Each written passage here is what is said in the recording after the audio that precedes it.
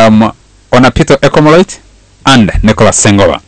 Gentlemen, one is President Museveni addressing those diplomats yesterday. He says, stop snooping around. And if you're giving money, why are you giving them cash? That is corruption. I saw that rather long press release from State House. It was amusing because State House had to even give an explanation why it was longer than the usual press releases. I think the president is becoming actually paranoid. He's been so for a very long time, and I worry that going forward we'll reach a point where in fact our president is going to become openly hostile against the West. I see it happening very soon. Yeah. Do you read it the same, John? Because you have the Interparliamentary Union bringing in anything between 1,500 to 5,000 people, foreigners coming to visit here and spend for the ailing economy. Yeah, for the economy. But you have the police also coming out and giving restrictions on where the opposition should assemble, not assemble. The Speaker of Parliament saying, let's be patriotic, suspend all this activity until the guests are gone. But the idea of demonstrating is to tell the guests that this is the country I've come to. This is the truth. This is the reality. Yes.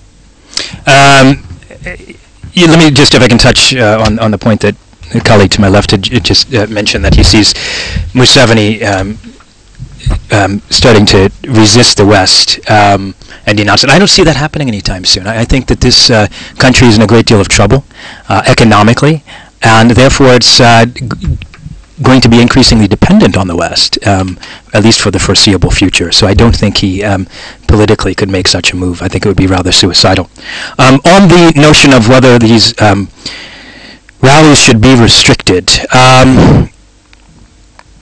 it's a tough call because, on the one hand, I believe in democracy. On the other hand, we've seen those who are behind these rallies often attempting to more than pursue the objective of democratic ends, have actually been looking to disrupt stability in this country. And I don't think Uganda should have these activities during this week disrupted just for the sake of people who are seeking attention. That being said, it does provide an opportunity for these demonstrators to draw attention to some of the rot and abuse that is occurring in this country. And I think these guests should not get a candy-coated version of what Uganda is all about, but should get a clear sense of the rot that is occurring in this country. I think using the wrong word. Is it disruption? Is it demonstration? Is it putting their point across? Well, let's first get back to the president. Of course, President Museveni is a master of the mind game, and he must have picked from his sources that some of the donors, and it's well known the donors have been supporting a couple of NGOs, and these NGOs have been making statements, statements that you may say supportive of the FOC and other anti-government activities. So he wants basically to scare these guys in their pants. Most of these envoys want to keep their jobs, so you don't want to be called that you're embarrassing Her Majesty's government or something. So you start watching your step if you have been trying to encourage these guys with some support here and there. So it's just a smart move, but it won't go any further than that in terms of antagonizing the West. I think within the same week we saw the photographs of the British military people training Ugandans on spy planes and so. So that's where the real relationship is. These other threats are just sparring. Demonstrations is an old story. My only view is that demonstrations or processions can be managed. I believe the police has now the capacity to manage a policy to end without violence if they wish. But I think there's a bit of mix between fear and wanting to let it go. So in the process, then these people lose their nerves, and then you end up with chaos. I don't think there has been a fair attempt to really say, if Besigye wants to walk from Kasangati to court, let's put our forces and let him walk and see where it starts. And I think somehow there's always an effort to stop him. Then some thugs, unemployed people and what have you also jump in. So I think government has not yet made a clear case that they have tried to have a peaceful procession, but FOC has failed to comply. There's always something. Both sides make a mistake somewhere. I've been told that government is having sleepless nights because they believe that the ultimate aim of the FOC is to walk and occupy Constitution Square and create but when you have said there is no appetite in this city to walk on State House, nobody's going to support that. I mean, guys, just know that it's suicidal. You can't dare it. How do you do that? Well, Angelo, could you come to this discussion? One, the president accuses the West of spying and says, don't spy or don't use my people to spy. And then these rallies and the IPU. I think the reporter certainly picked the sexier parts of that conversation. I spoke to someone else who was there, and the EU delegation had a long list of things, and like on I was saying, the delegation and its members, including the British, if you like, the West in general, they need President Museveni and his government. In fact, it's an illusion. The people who benefit from this kind of argument that there is tension between the West and this government are mainly securocrats, because they deal in the paranoia business. It's a way to expand budgets, spy on this and that. You heard about that.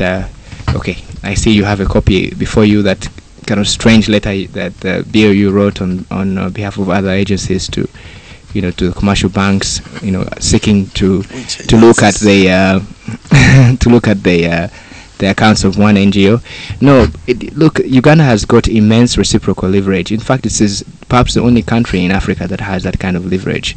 As far as what's unique about it? Well, as far as the West goes, and led by America, American foreign policy in Africa is largely located in two regions. Maybe now North Africa is coming on stage, but it's mainly Sudan and Somalia. In terms of the Great Lakes, Uganda is the main security partner, because traditionally U.S. foreign policy seeks a hegemon with which to project its power, and they have been working with Museveni for so many years. That gives them a lot of leverage. When you see the president talking like this, it's because his democratic credentials sort of tilt the balance on behalf of his other partners. But I think that his position is pretty much secure, because they still need him, and I wouldn't worry that this is the case. People who benefit from this, like I said, are largely the agencies that are in the security business, because you need to keep your budgets alive, and they create all kinds of boogies. This is one of them. Nick, your take on this? You see, there are many people. I'll just say, there are many people who, for instance, listen to this radio station and they hear Charles Manguhiampagi on radio every day, and they're sure that he's like you see Oprah Winfrey or whoever, those people, and they know you have a lot of money because you no, they think I'm a huge guy. You're a huge guy with a lot of money, and because of they hear all these people who host shows get that. So similarly, when many of the people around this table are talking about the security of Museveni and what, I'm sure when he listens to Ona and my brother Angelo, he just shakes his head. There are many people who see him with all these guards, and he's talking of crashing and what. But you see, the man might not enjoy a full night's sleep like some of you, because there's a problem in the, for a man who has stayed in power for so long. I concur with that. Yeah. You might have all these illusions and you say he has survived this, he has survived it, they are always coming, but there are fears which he has. And if you look at all these demonstrations we've had from 2005 up to, the crowds keep growing bigger. You've just had this situation where AIP was killed, and the president out and said, crash, they went and beat up so many people. Then come the day Besigye was in court, there were still crowds. You would have thought that people are now scared, they are going to be beaten, and the crowds are still growing and growing. What many people do not know is in Museveni's mind. Museveni knows very well, he knows history very well. A time comes, and Ona has always said this, that you cannot crash.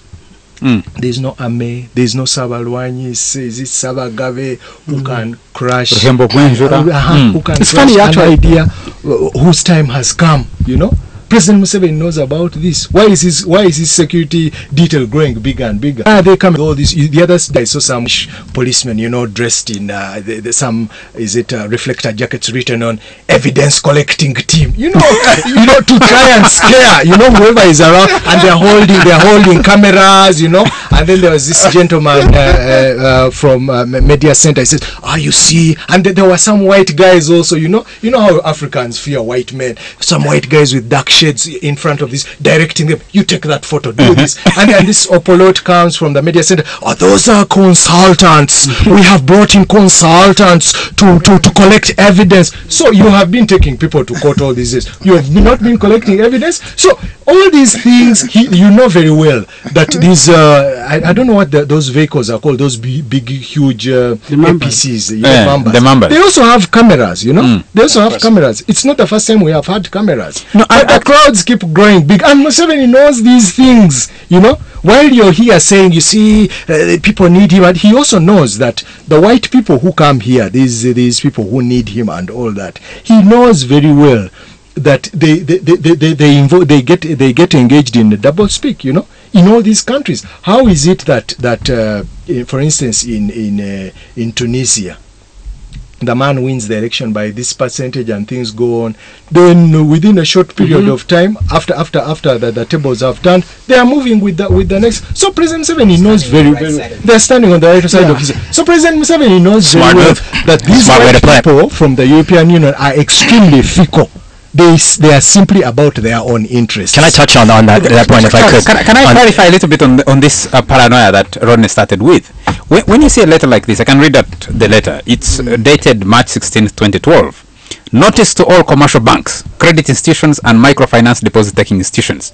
My attention has been brought to the activities of an NGO called Advocates Coalition for Development and Environment. Which is suspected to be engaged in suspicious transactions. Pursuant to Section 118 of the Financial Institutions Act 2004 and Section 82 of the Microfinance Deposit-Taking Institutions Act 2003, all commercial institutions and microfinance deposit-taking institutions with which Accord operates any accounts are required urgently to provide particulars relating to Accord's accounts not later than Wednesday, March 21st, 2012. Is that? All financial institutions and MDIs should respond to this circular, even in the case of a new report. The response to this circular should be addressed to the Office of the Executive Director, Supervision. Is that from police or from Bank of Uganda? From Bank of Uganda. One is that the letter is authentic. That's interfering with police. Number two is that there's been a discussion running since last year about NGOs, because the government which Nicholas explained very well has been worried that individuals like George Soros and others are sending money through civil society groups. They have been piling pressure on these European Union diplomats on the Deepening Democracy Program. Don't give money to these political parties. They're actually crying. And there are so many things that have been going on under, which shows that there is real fear, which of course the apparatus of security doesn't seem to project. Gentlemen, can we take a quick commercial break and then come back to the discussion? We'll be right back. It's live, it's hot, provocative, and digs deep into the issues. It's KFM's Hot Seat in association with Nile Gold, a crystal malt lager beyond an ordinary